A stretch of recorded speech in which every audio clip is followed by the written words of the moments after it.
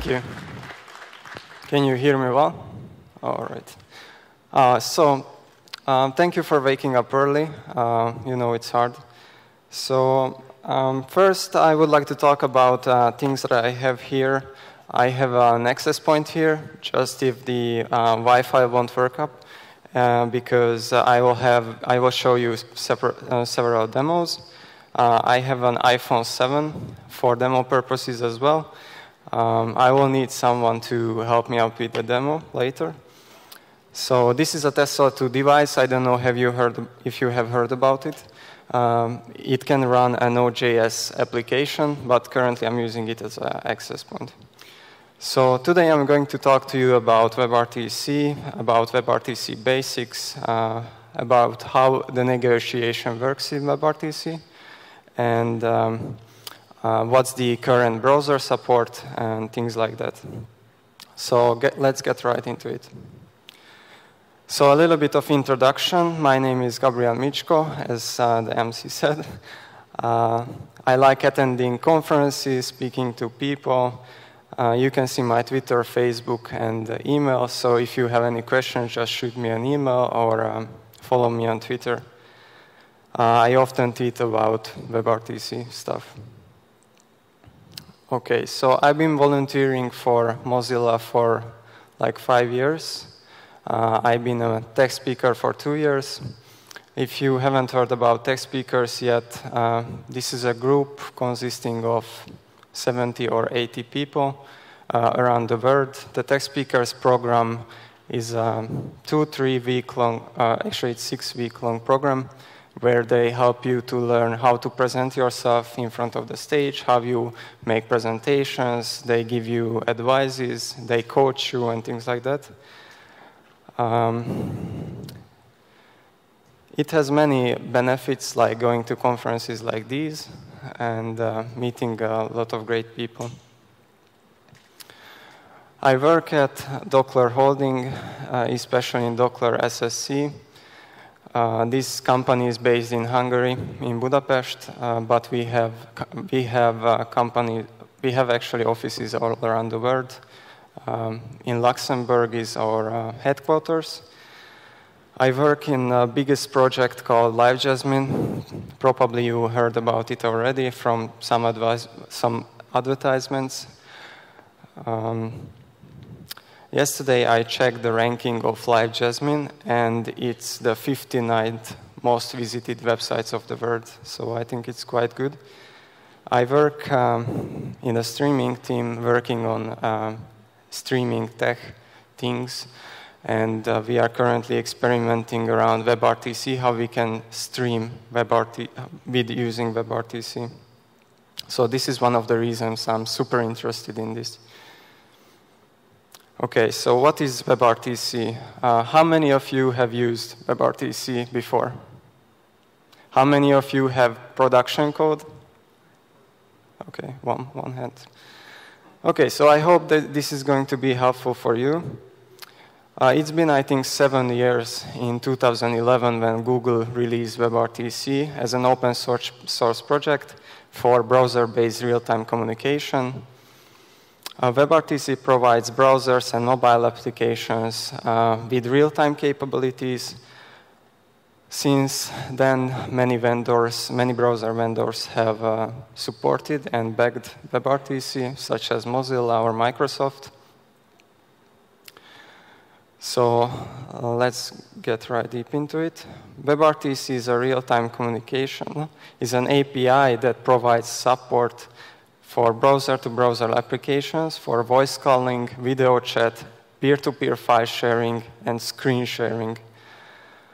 Of course, without the need of external or internal plugin. So it means you won't have to install, or the users won't have to install anything if they want to use your applications.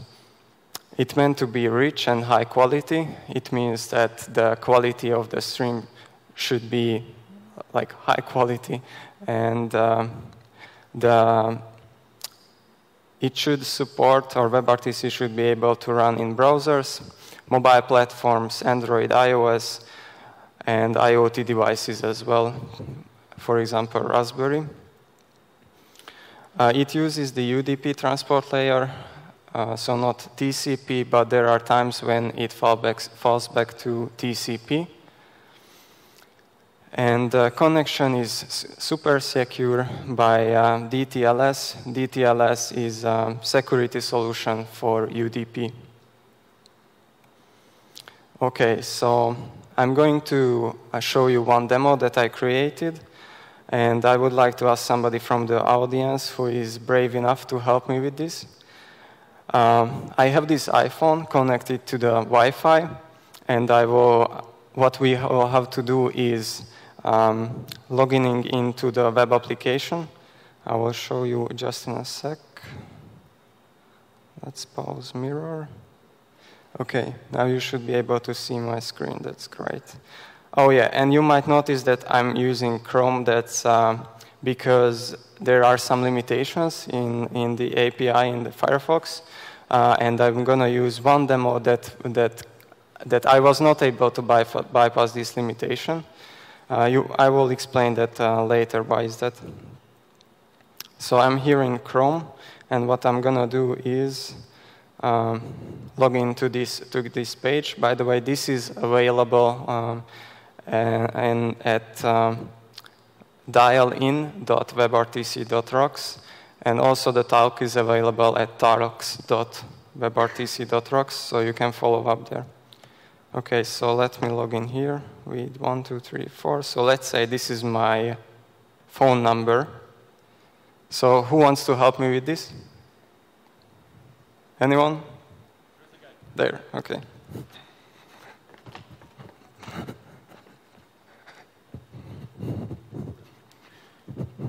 Great. All right, should I stay here? You can come with me if you want. Yeah, let's give it a round of applause. All righty. So he's basically seeing the same page as I do. Is it true? Yeah. Okay. Right. Yeah, so you need to enter one random telephone number like 123. Okay, and then hit save. Okay. Okay, you have been logged into the server. Mm-hmm. Now try to call me. That's okay. No. Sorry. Call your buddy. Enter my number. Is 12344. Okay. Call. Okay, so he's calling me right now. I'm gonna accept that.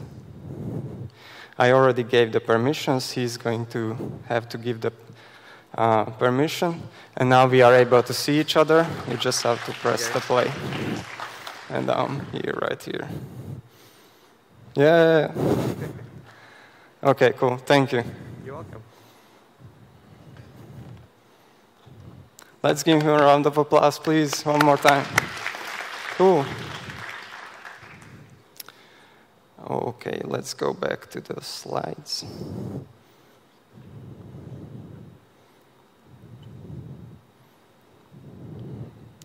Great. So as I said, dialin.webrtc.rocks.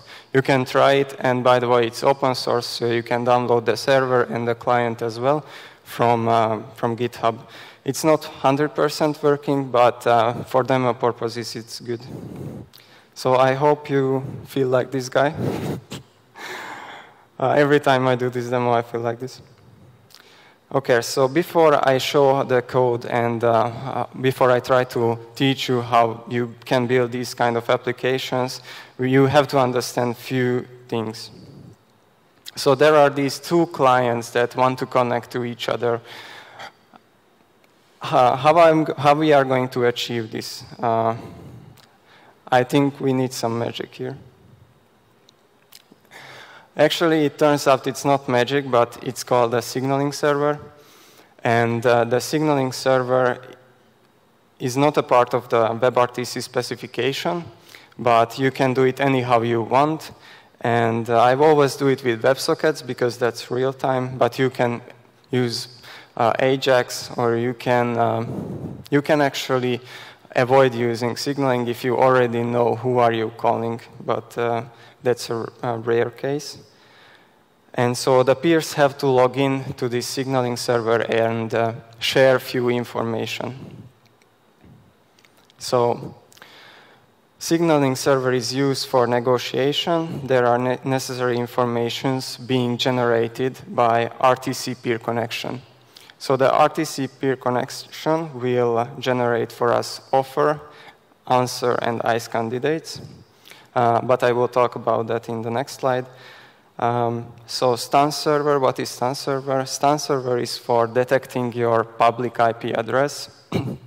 You don't have to worry about implementing it. There are open source softwares already, like Coturn, which are stable and ready to use. So the stun you can imagine as like going to whatsmyip.org, where the service will return you your public IP address. Okay, what is turn server? So stun server is used when the connection cannot be initiated for some reason. For example, the firewall, you have an enterprise firewall, and it's not the two clients are not able to connect because of this firewall. So they can turn to turn server and get the stream from the turn server. Okay, this is how it looks, how the code looks like.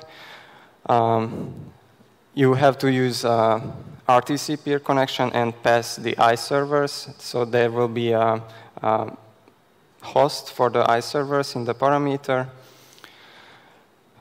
So for audio and video calls, you will need to use two things. One of them is given by navigator.media devices, and the second is the RTC peer connection.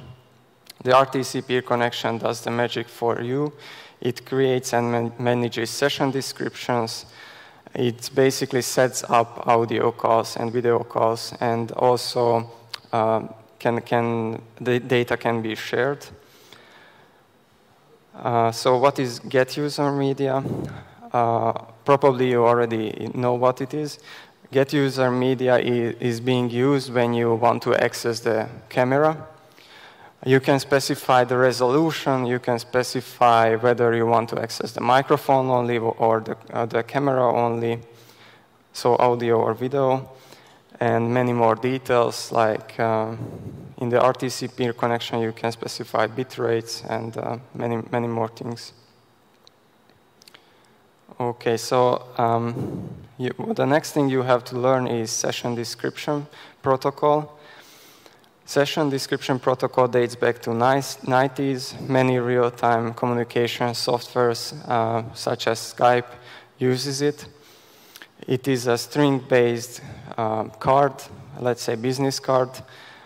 You can imagine it like your business cards that you share with someone. You give your business cards, and there is written your name and what you are capable of. But imagine it as a business card for computers, where the computer will describe audio and video codec support, or network lookup, or computer data weight, and things like that.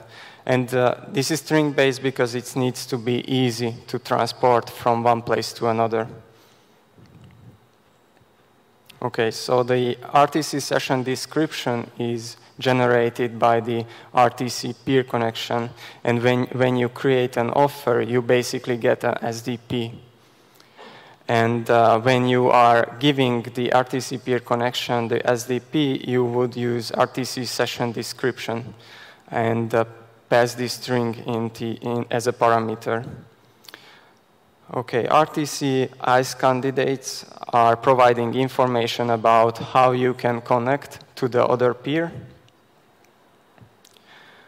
And RTC data channels are allowing you to send data or send information peer-to-peer for the other peer. Okay, so let's see how this works. So there are two people wanting to connect to each other. First client will have to create an offer with the usage of RTC peer connection. So once the offer is being created on the client side with that JavaScript API, you would have to send that to the signaling server. And the signaling server will know or have the business logic and can determine which client you want to send that SDP to. So it forwards it to the other client. And the other client will apply that session description to the RTC peer connection and will create an answer for that. And then it sends it back to the signaling. And then actually the same will happen. The signaling will determine who the session description belongs to, and it will send the answer back to the first client. Okay. In the meantime, there are ICE candidates generated. As I said, ICE candidates will determine how to connect to each other. And they are being shared over the signaling as well. So once that's done and the network is working properly, you will have a connection. Okay, great. So let's see some code, how this works. I'm going to show you a step-by-step tutorial that I built. You can follow it in WebRTC.rocks as well. It's available. Okay, let me go back to a single mode, and this one, we don't need it. Okay, so I'm running this demo locally, but as I said, you can access it here at webrtc.rocks if you want to. I go to lessons, jump to lessons, and want to be a hero. Okay, we will follow this code on the right side, and by clicking do it, I will run the snippet here. And you can see that this text has a white color, and this one is green, and this one is blue, and it means that the white means that both parties would have to run this code. The left, or on the left side, you can see the green one. It means that one of the clients have to do it, and the blue one is that the second client would have to do it. But now what I'm going to try to achieve is that sending this video, so sending from one client to another, but in the same browser, I can do it. Okay, so let's see the code here. There is get user media, where I say that I want to access the video and I want to access the audio. And it will return for me a promise, and that promise will contain the media stream, and I will have to attach the media stream to that element. Okay, so I'm going to do it. Now I can see myself. It's currently muted. Cool. So here are some of the iServer configuration. I'm using Google Stan server for this. Here I'm creating a new RTC peer connection. As you see, it has to run in both sides. And then I'm subscribing to ICE candidate listener and to the on-track listener. The on-track will give me the media stream from the remote side. Let's do it. Okay. So now there are no ICE candidates generated, but if there will be, it will append it to this box. Okay, so now I will have to attach the media stream to the peer connection. So this is a media stream, and I will have to add it to the peer connection. So the instance will contain the stream. Okay, that's been added. So the next step is creating an offer, as I showed you previously. You will have to create an offer with the constraints that saying RTC offer to receive audio, offer to receive video. It means I want to get a video, I'm expecting a video and the audio. By the way, this is already outdated, but you have to use it if you want to make it work on iOS. All right, so create an offer and then set this offer, set this SDP as a local description. Okay, so the offer now is being generated. I'm going to copy it. So send the offer to the other side. Now it says you should use your own signaling solution. In this case, I will be the signaling by myself, so I just copied the offer. So on the other side, the other client now will receive this offer. Receive, so I'm going to paste it. Okay, you see I'm creating an RTC session description because I copied a string, but it has to have an object representation. And I'm going to set this SDP as a remote description. Okay, now you would have to send ICE candidates in the meantime. This pop-up says the same, that you have to use your own signaling. So I will be the signaling, and I can see the array of candidates. So I'm going to go ahead and copy all of the candidates that have been generated by the time. And I'm going to say that I want to copy these array of ICE candidates and iterate through them and add it to the peer connection. Okay, now I will create an answer for the offer. Here is the answer. Set an answer on the remote side.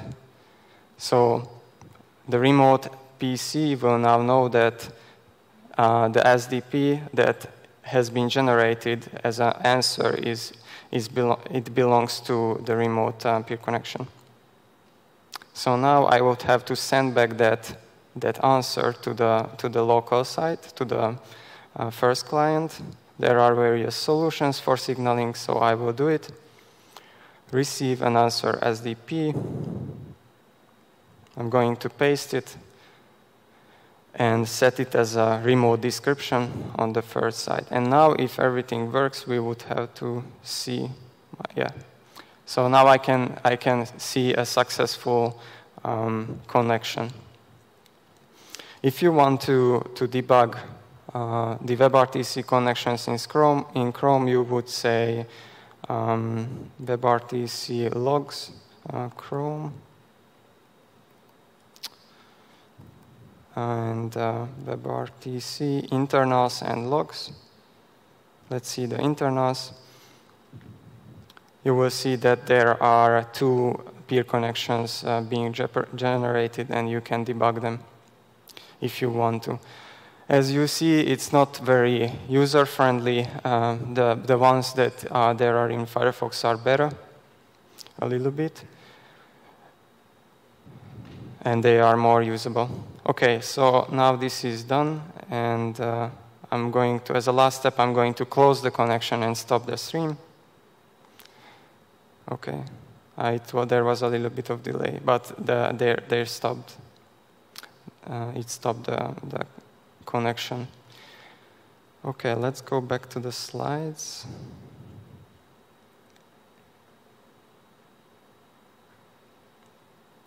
All right. Yeah.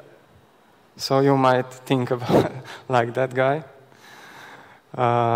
But so the understanding of WebRTC and how it works is a long process, I think. But there are many good examples that you can learn from. And I will, if you download the presentation at the end, I will show you a couple of links that you can learn from. Okay, so let's talk about cool things, cool WebRTC things that I like. You can take Canvas as a source of the video stream, so you might want to share that you are drawing on a canvas. You are able to do it, or actually you can pass, or you can give the canvas to your video stream, and then you can draw on the video stream and you can share it. You can use screen sharing. You can use simulcast support. It's been implemented. Ice restart.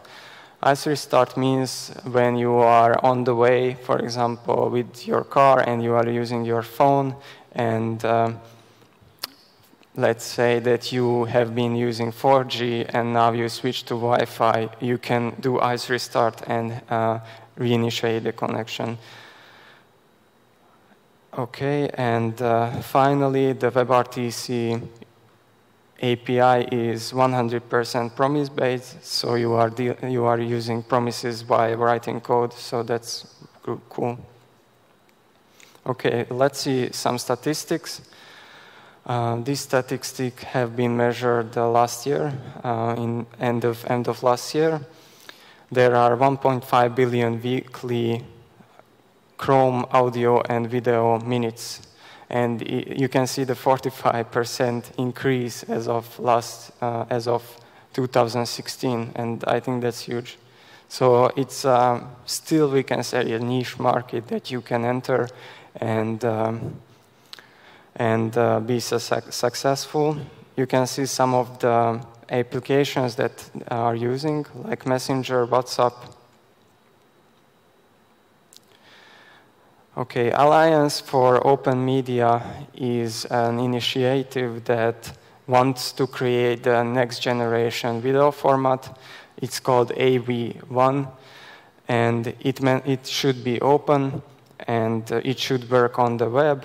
It should fit any modem or any network, and it should be super secure. And there are backers like Mozilla, Google, Amazon, and Intel, and this codec will probably, it's in a very good stage already, and there should be implemented some kind of format like MP4 to host this AV1, some kind of container format, and then we would be able to use AV1 on the browser after they implement it. So currently we have a support in all major browsers. Finally, Safari added WebRTC. And on mobile, we have Android, almost all the browsers. And on iOS, there is a support for Safari, but not for Firefox and not for Chrome, unfortunately. It's very strange that they could add the implementation to the WebKit, but not to the WebView, because Chrome and Firefox on iOS is using WebKit. I mean the WebView and that WebKit, but it's not added there. Okay, whenever you implement something, you would have to use adapter.js, and it's a shim that shims all the implementation problems in all of the major browsers. So you write one code, but the WebRTC adapter will take care of the rest. So in fact, there are not many problems, because all of them have been fixed during the years. And you can download it from GitHub, or you can add it from NPM. I'm running short on time, as I see, but I will talk a little bit more about. Okay, so WebVR and WebRTC. I just want to give you some ideas how you can use both. Let's say you want to create a video chat in WebVR. You would be able to do it because it's real time, and that could give your users a good experience. Or you can build games like table tennis on Canvas, and you can share all of the necessary geometric information on WebRTC connection. There is a very interesting project called ProxyControls.js, which gives the power of, for example, you can use your own device as a controller, and you can connect it back to the browser. So whenever you use your phone, or you are using your phone, you can send geolocation, or you can send any API information to the browser to expand the experience. And there is another interesting project, WebTorrent, which is a torrent client, let's say, or an experiment how you can use torrents on the web. It's very interesting. You should take a look at it.